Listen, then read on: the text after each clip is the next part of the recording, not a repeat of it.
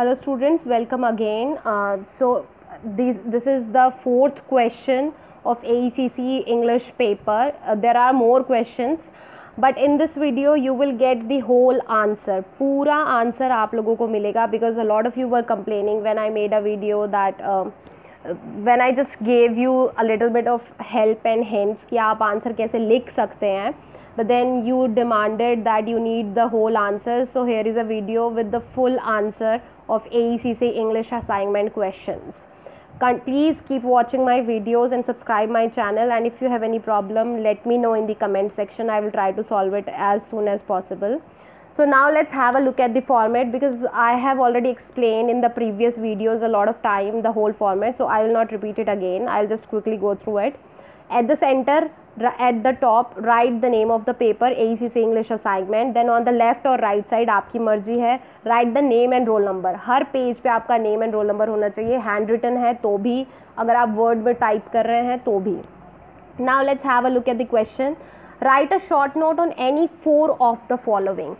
So see, इस question के बीच में सिर्फ 4 पे आपको शॉर्ट नोट लिखना है, 4 चीज़ों के ऊपर. Now a lot of you are confuse कि हमें चारों शॉर्ट नोट 500 वर्ड के लिखने हैं क्या, या फिर हमें पूरा असाइनमेंट ही 500 वर्ड का लिखना है. आप लोगों को इस चीज़ में बहुत ज़्यादा कन्फ्यूजन है.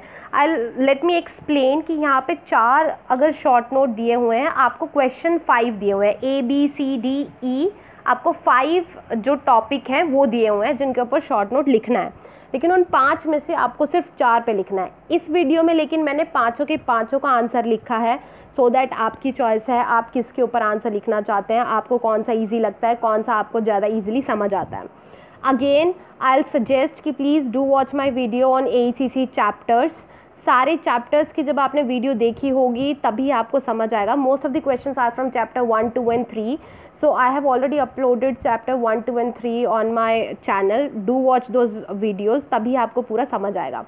Again, let me repeat, सभी लोग ये वीडियो देख के सेम आंसर्स ना लिखें. If you do that, no one will get good marks. Every one of you will get average marks. So उस average marks से बचने के लिए watch my videos on chapters, on complete chapters. Those are not very long videos, वो 15 to 16 minutes की videos हैं. तो आपको पूरा चैप्टर समझ आ जाएगा. उसके बाद मॉडिफाई दीज आंसर्स. ये जो शॉर्ट नोट्स हैं, ये जो क्वेश्चंस यहाँ पे दिए हुए हैं, इन आंसर्स को आप अपनी तरफ से थोड़ा सा चेंज कर लीजिए, इसकी लैंग्वेज चेंज कर लीजिए, बीच में एग्जाम्पल चेंज कर लीजिए, और थोड़ा सा आप पैटर्न बदल सकते हैं. लाइक कि आप कुछ लाइनें जो मैंने पहले लिखी हैं आप वो बाद में लिख सकते हैं. बट पूरा प्लीज़ पूरा स्ट्रक्चर मत चेंज कीजिए, बिकॉज मैंने जो आंसर्स बनाए हैं वो ऑलरेडी बहुत वेल स्ट्रक्चर्ड बनाए हैं. तो अगर आप लोग पूरा स्ट्रक्चर चेंज करेंगे देन बी प्रिपेयर्ड कि आप उसे अच्छे से करें. जब आपको अच्छे से पूरी नॉलेज हो पेपर की, आप तभी उसे चेंज कर रहे हैं. Now without wasting any time let's have a look. The first topic is encoding and decoding. So answer is, in the first 2 or 3 lines I have given the definition of encoding and decoding कि होती क्या है, encoding क्या होती है and decoding क्या होती है. After that I added, like, if the encoder and decoder share the same basis of encoding and decoding the sounds and symbols, then the communication succeeds. But if the semantic basis of the sender and receiver is different, then it leads to miscommunication. तो मैंने थोड़ी सी extra information add करी है कि decoding और encoding अगर वो ख़राब हो जाते हैं या अगर उनमें गलती हो जाती है तो क्या होगा, तो मिसकम्युनिकेशन होगा, और अगर वो बिल्कुल सही से होते हैं तो कम्युनिकेशन प्रॉपर होगा. तो इस तरह से आपको आंसर लिखना है. मैंने ये इसकी खासियत ऐड करी है. If you know in detail कि एनकोडिंग एंड डिकोडिंग होता क्या है, तो आप अपनी तरफ से भी कुछ और चीज़ें इसके बीच में ऐड कर सकते हैं. But please do not right more than 100 words. अगर 4 टॉपिक उन्होंने 4 शॉर्ट नोट आपको लिखने हैं, तो हर एक शॉर्ट नोट आपका ऑलमोस्ट 100 वर्ड का हो, 110 वर्ड का हो, दैट्स इनफ. 100 to 120 वर्ड्स का एक short note. I am not saying full answer, पूरे आंसर की बात नहीं कर रही हूँ मैं. पूरा आंसर 500 वर्ड का ही होना चाहिए, लेकिन पूरे आंसर में आपको 4 छोटे छोटे शॉर्ट नोट लिखने हैं. तो वो हर शॉर्ट नोट जो है वो 100 से 120 वर्ड्स का होगा, तभी आपका आंसर जो है प्रॉपर 500 वर्ड्स के अराउंड होगा. But this answer is slightly more than like 500 words. It's almost around 600 words. So just don't worry about it. And let's have a look. Second topic is grapevine. Grapevine structure क्या है? In the previous video also it was part of the organizational communication. But यहाँ पे पूरा grapevine के ऊपर short note है. तो पहले मैंने एक्सप्लेन किया कि ग्रेपवाइन है क्या, फिर उसके बाद मैंने एक्सप्लेन किया कि उसके आगे 4 पॉसिबल कॉन्फ़िगरेशन क्या क्या हैं, और उन कॉन्फ़िगरेशंस की डेफिनेशन आई हैव एक्सप्लेन कि single strand chain, gossip chain, probability chain, cluster chain. And the one thing missing here is again example, because I am expecting कि ये पूरी वीडियो देखने के बाद आपको समझ आ गया होगा कि एग्जाम्पल आपने खुद से लिखने हैं.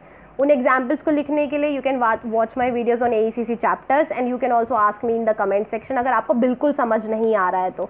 Because if I'll share an example, then everyone will like try to write the same example. So that's why I'm not sharing the example. At least कुछ तो आपका अलग होगा, तभी आपको मार्क्स मिलेंगे.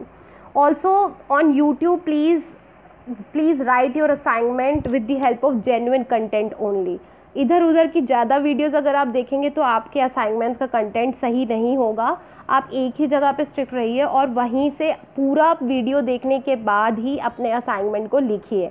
आपके मार्क्स इसी के ऊपर डिपेंड करता है. 50 मार्क का एक क्वेश्चन है, so please write very carefully. Okay, next third short note is on kinesis. What is kinesis? So in first paragraph I have explained what is kinesis and an example of kinesis. Because मैं हर सब topic का example नहीं देना चाहती हूँ, तो इसीलिए मैंने काइनेसिस का एक पूरा एग्जाम्पल दे दिया. अब आगे उसके जो सब पार्ट्स है काइनेसिस के ही, पर्सनल अपीयरेंस क्या होती है, उसके बाद पेज जैसे ही चेंज होता है नेम एंड रोल नंबर ज़रूर लिखना है. पोस्चर आगे मैंने डिफाइन किया है कि पोस्चर क्या है, जेस्चर क्या है, फेशियल एक्सप्रेशन क्या है, आई कॉन्टैक्ट क्या है. बट इसके बाद मैंने इनके पूरे आगे एग्जाम्पल नहीं लिखे ना. लाइक मैंने जेस्चर का एग्जाम्पल नहीं लिखा, फेशियल एक्सप्रेशन का एग्जाम्पल नहीं लिखा, क्योंकि मैंने ऑलरेडी काइनेसिस का एक सिंपल कॉमन एग्जाम्पल दे दिया है पहले ही पैराग्राफ में. तो मुझे शॉर्ट नोट के बीच में जहाँ पे वर्ड लिमिट बहुत कम है, ऑलमोस्ट 100 to 120 वर्ड्स है, सो मैंने ज़्यादा एग्जाम्पल्स बीच में नहीं लिखे हैं. Next is intrapersonal communication. So intrapersonal communication की I have given a definition. इसकी बहुत ही छोटी एक लाइन की डेफिनेशन बुक में दी हुई है. So this definition is prepared by my own self. सो अगर आपको और इसके बीच में डेफिनेशन ऐड करनी है, सो right your own examples. Like I have written some examples. So definition के अलावा if you want to add something then add more example. आप खुद के अपने एग्जाम्पल इसके बीच में ऐड करते रहिए साथ साथ में. Then the last short note is psychological barriers to communication. Again ये वाला टॉपिक जो है ये I don't know how many of you will attempt this, but ये वाला क्वेश्चन डायरेक्टली इसका आंसर आपको बुक में नहीं मिलेगा. इसके आंसर आपको बुक का अगर आपको पूरा चैप्टर समझ आया है तो ही आपको इसका आंसर जो है वो समझ आएगा. तो साइकोलॉजिकल बैरियर में पहले मैंने एक्सप्लेन किया कि साइकोलॉजिकल बैरियर जो हैं वो होते कैसे हैं और किस तरह से होते हैं. After that I have given an example कि किस तरह से वो प्रॉब्लम क्रिएट करते हैं. कि जैसे आप अपने आप से सोच लें कि ये चीज़ इस तरह से होगी, ये बात, ये काम ऐसे होगा. अगर आप ऐसे खुद से सोच लें तो that is a psychological barrier. Then I have explained the types, like some examples, some types of psychological barrier. Book में अगर आप देखेंगे तो वहाँ पे आपको क्या मिलेगा, 2 टाइप के बैरियर हैं, चैनल नॉइज़ और सिमेंटिक नॉइज़. साइकोलॉजिकल बैरियर उसमें कहीं भी नहीं है, लेकिन अगर आप उन्हें डिटेल से पढ़ेंगे तो आपको समझ में आएगा कि चैनल नॉइज़ में से भी कुछ एग्जाम्पल साइकोलॉजिकल बैरियर के हैं और सेमियोटिक नॉइज़ में से भी कुछ एग्जाम्पल जो हैं वो साइकोलॉजिकल बैरियर्स के हैं. तो मैंने उन दोनों का कंबाइन करके ये पूरा आंसर प्रिपेयर किया है, पूरा नोट प्रिपेयर किया है. So you can have a look into it. And अगर इसके बाद आप एग्जाम्पल ऐड करना चाहते हैं then that's your choice, but I think कि यहाँ पे वर्ड लिमिट कम है, सो मैंने ज़्यादा एग्जाम्पल इसके बीच में ऐड नहीं करे हैं. So finally the last thing, अगर आप एंडिंग में भी अपना नाम और रोल नंबर लिखना चाहते हैं देन दैट्स वेरी गुड, आप लिख सकते हैं, बट हर पेज की स्टार्टिंग में तो आप वो लिखिए ही लिखिए.